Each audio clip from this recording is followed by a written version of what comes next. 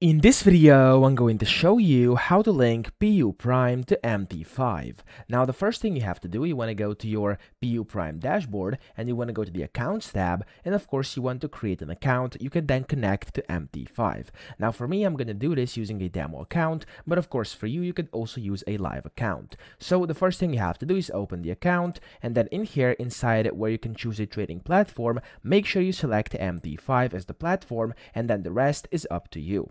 After you do this, you'll receive your login credentials onto your email, and those will consist of the server you have to use, your login, which is the account number, usually this number over here, and then the password for your MT5 login as well. Whenever you do that, you can go ahead and open up MT5 on your computer. If you don't have it installed yet, you could go ahead and go to Downloads over here on the left-hand side, scroll down, and under MetaTrader 5, you can just download it onto your computer. Of course, depending on which operating system you have, you'll have to select the correct version.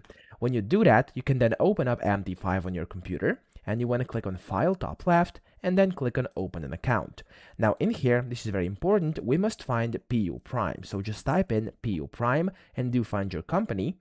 It's going to pop up, so this one is the correct one, the PU Prime Ltd. Click on it and click on Next.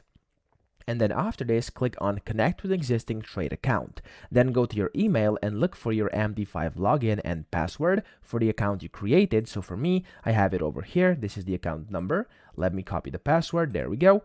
And then the server for me is going to be the PU Prime demo. When you do this, click on Finish.